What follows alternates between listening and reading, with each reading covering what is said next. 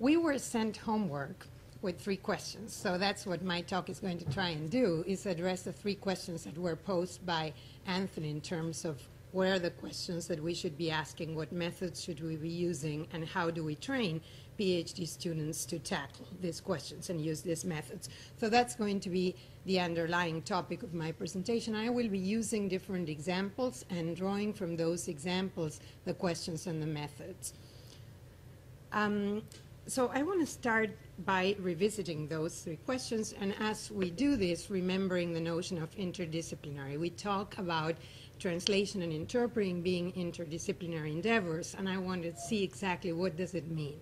When we say interdisciplinary, how far are we going to go? How out of our circle do we get in order to look for methods, in order to look for theoretical frameworks that would sustain what we are wanting to do, and interaction with scholars from other disciplines that are definitely enriching what we are doing. So here are the 3 questions that we were asked to address, right? And we can do that from here. Starting with some of the new trends in interpreting research, and I'm going to be piggybacking on what Franz has already been saying and Miriam has already been saying.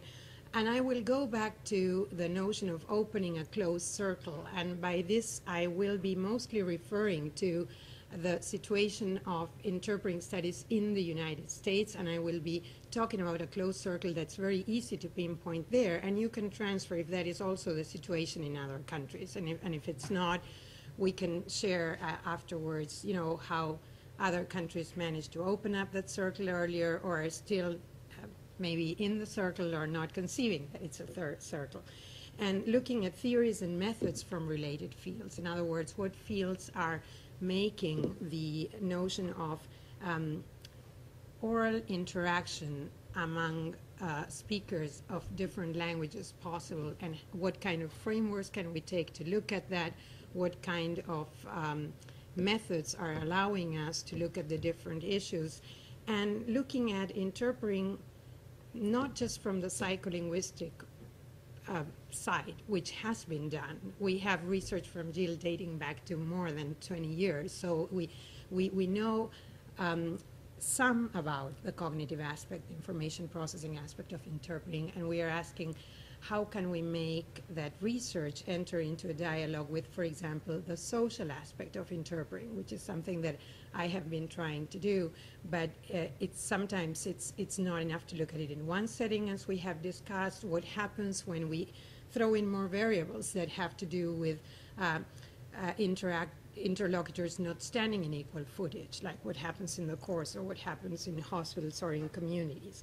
Looking at interpreting as a situated practice. In other words, we have research that answers questions about what happens in the minds of interpreters, how they approach the process, and now we are asking, and when we have a context, when we have an institution that's framing that interaction, how do we ask questions? What kind of questions do we ask, and how do we get them answered?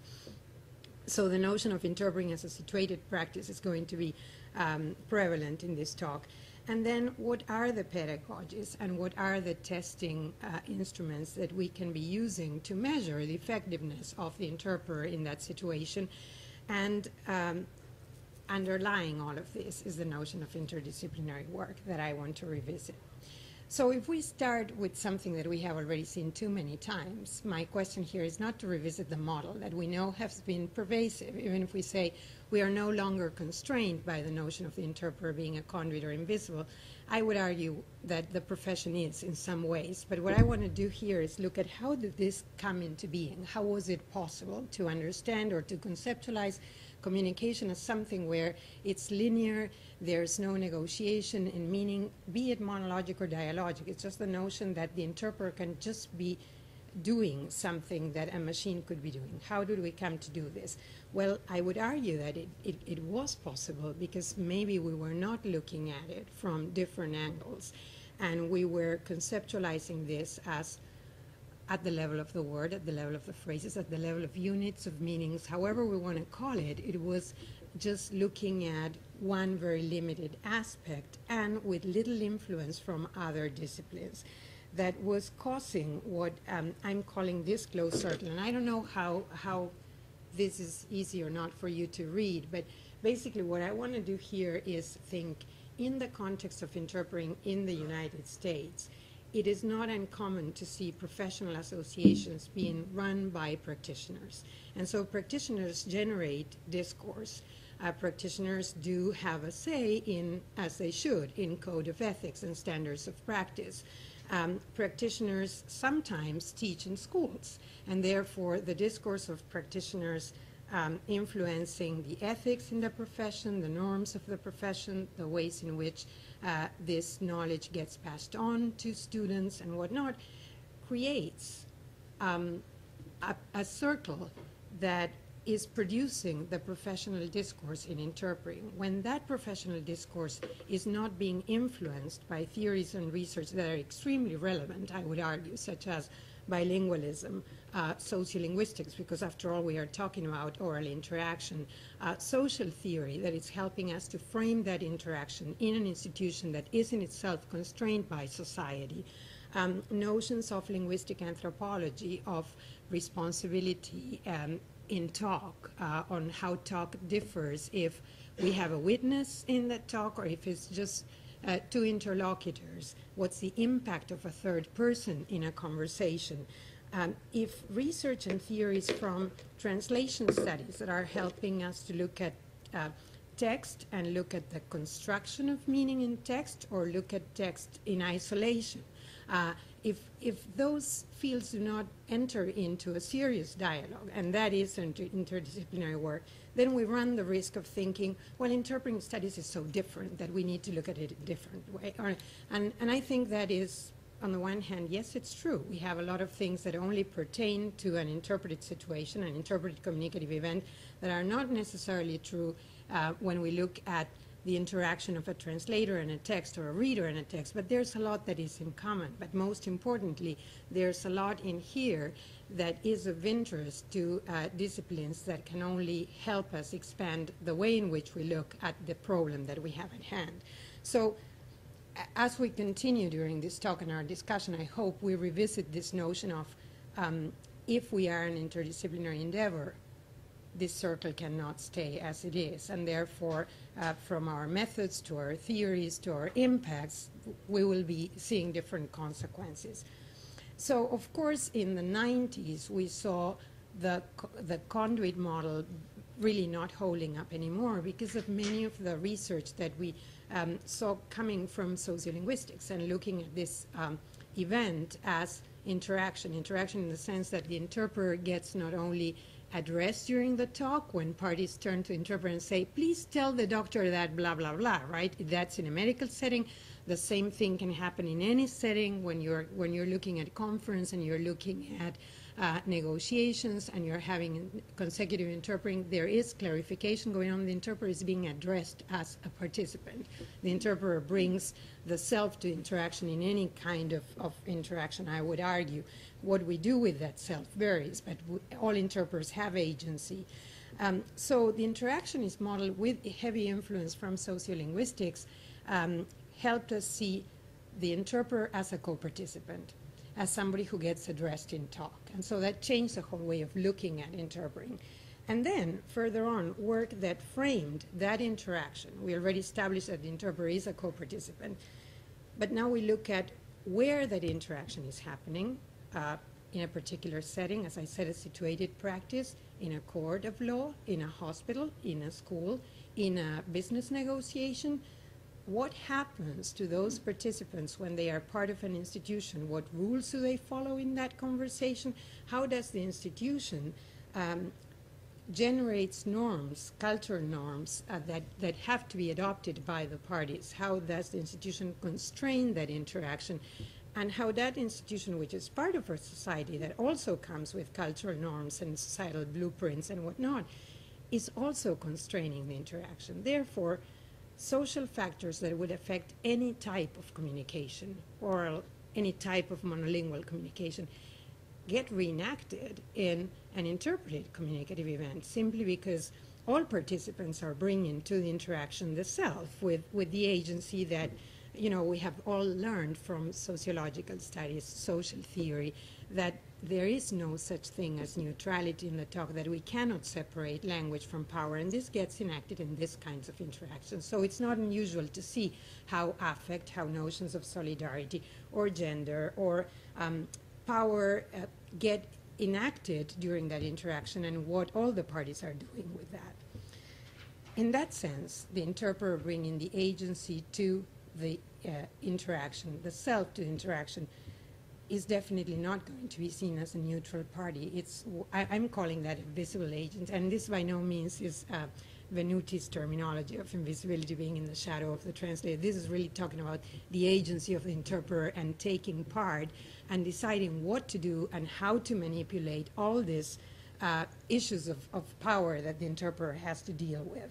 So in this context and within this model is that we are bringing frameworks that are allowing us to see the complexity of this kind of interaction and not really reducing it to just the interpreter and what happens when the interpreter can or cannot handle certain linguistic challenges. And as I said before, we have a lot of research from psycholinguistics that allows us to see how the interpreter approaches within the interpreter's mind, what the interpreter does with that information in the information processing aspect. Now we worry about, or we should worry about, entering into dialogue with that kind of research and now having the social aspect in place and going, can certain things be sustained in this model or not?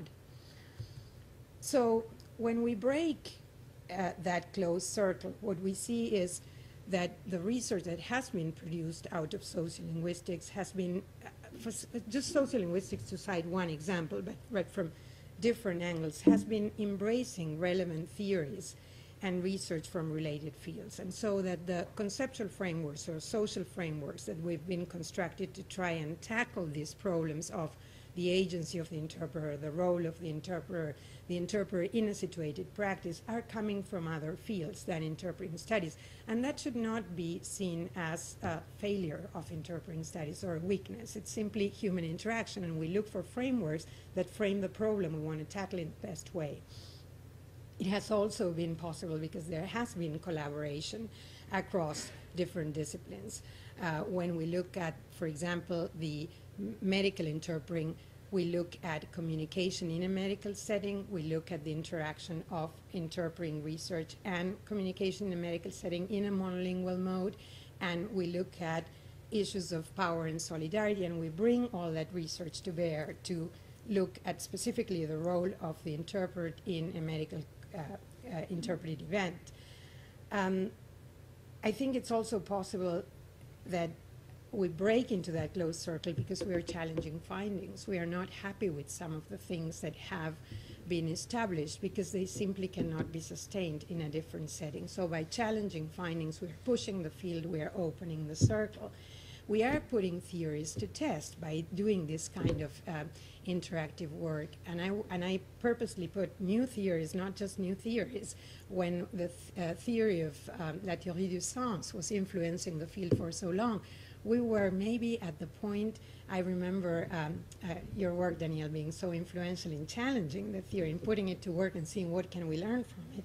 And it's hard when we think on the first part, meaning gets constructed all the time, even in a monolingual mode. So that's okay, but then what do we do with that? And yes, interpreting is not about words, as translation is not about words. That's an established fact, because there's more to words than to worry about. But how do we know, and what else do we do with it? And so the notion of putting not just new theories to work, and to the test, but old theories too. And most importantly, I think we break away from that closed circle by replacing opinions and anecdotes by a culture of evidence. And by this I mean not just empirical, theoretical research that would allow us to move away from these are things we think versus these are things that are observable, that systematically we can observe, that are really helping us see results that would allow us to put some claims forward. The notion of translating research into practice. So we get out of that circle by also looking at our findings and how our findings are or are not impacting practice. The so what question, how can we bring to bearing the findings into the realities of interpreters at work, and expanding research and theory in translation and interpreting studies. And if you look at, I'm not trying here to do 1, 2, 3, 4, and they should be done in the same way, but it's starting all over again. It's like, okay, we produce some research, we have a finding, we challenge it, we push it, and we question it, and we start over again. And this is something that I think we need to keep doing. So let's look at some possible theoretical frameworks that have been used in the field of interpreting studies when we look at situated practice. So we are familiar with cognitive psychology. We have used frameworks from communication, cultural studies, education, feminist theory, linguistics, psycholinguistics, sociolinguistics, social theory, and within sociology, all of these different theories in sociology have been used to argue for the fact that, for example, interpreting is an interaction, and these sociological aspects are affecting the way in which the interpreter is interacting with the parties and the parties with the interpreter. These theoretical frameworks are allowing us to look at the interpreted event in a broader way, and those frameworks are available to us in interpreting studies. So it's about building bridges and conducting interdisciplinary work. We have a problem. What is a framework that's going to frame that problem better? And we borrow from there. So just to give an example of my own work, if I'm worried about the role of the interpreter, the agency of interpreter in a particular setting as the medical one, I borrow from the lens of social theory something that will allow me to look at the interpreter communicative event at the level of the institution and society, and look at how the institution and the society are affecting the interaction during that event. I borrow from sociological theories, and I look at the interpreter communicative event at the level of interpersonal relations, of how the parties are aligning with each other or are converging, diverging on the basis of social factors. And I also use the lens of linguistic anthropology, and I look at responsibility at talk. I look at the interpreted communicative event now not framed by an institution and society, not two parties interacting, but just looking at the discourse and looking at how the discourse gets changed because of the presence of a witness. And there's wonderful research from linguistic anthropology. Let me give an example of a Samoan village when a couple was celebrating their wedding anniversary and hired somebody to come and sing for them, and they didn't pay that singer well. So the singer got insulted and thought that the only way he could get back to the couple was by overpraising them during the song. So he started singing to the couple and going, "You queen and king of this village," and that overpraising only became an insult to the couple because witnesses were there. Neighbors from the village that knew that these people were not the king and queen made them